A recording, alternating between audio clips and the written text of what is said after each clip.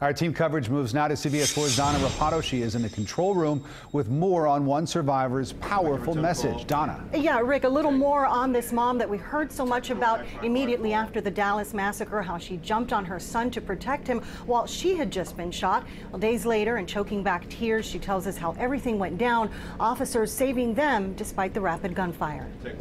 I wanted to make sure that they were all in front of me. The woman shot in Dallas while protecting her sons during a peaceful protest is now out of the hospital. Hundreds of rounds.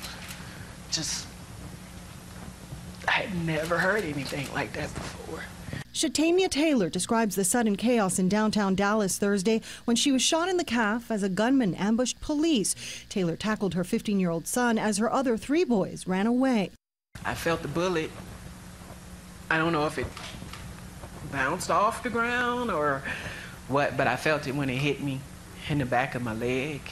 And my son, Andrew, had turned around to grab me.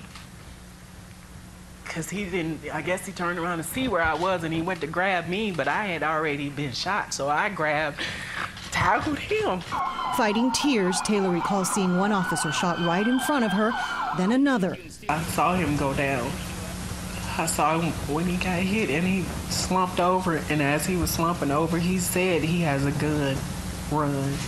I don't think he made it. I don't think he made it.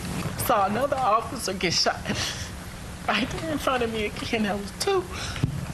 Other officers watched over Taylor and her son as gunshots continued. During a pause in the gunfire, she says officers got them both to a police cruiser and to the hospital where Taylor underwent surgery. I was in that room, I saw an officer telling the other officer that one officer didn't make it.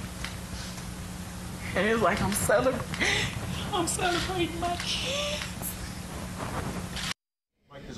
And before leaving that microphone, Miss Taylor made sure to tell everyone she wants to thank the officers who were there for her and her son, those who watched over them. We're live in the control room. Donna Rapado, CBS 4 News.